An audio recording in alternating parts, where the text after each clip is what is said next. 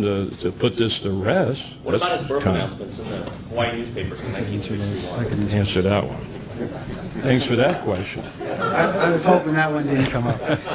The birth announcements and that birth registry, which is just line items. We have not information, we have evidence.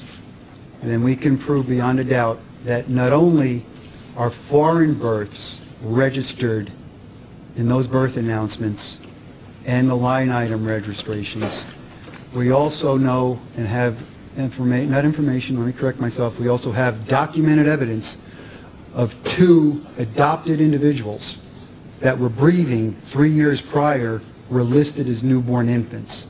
It's not creditable because it doesn't tell us anything.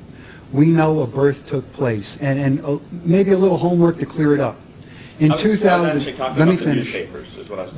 That's the newspapers. Okay. The way that happens, it happens with the newspapers. There's no distinction as to where someone was born. There's no distinction if they were adopted. They're just listed. It's not creditable information.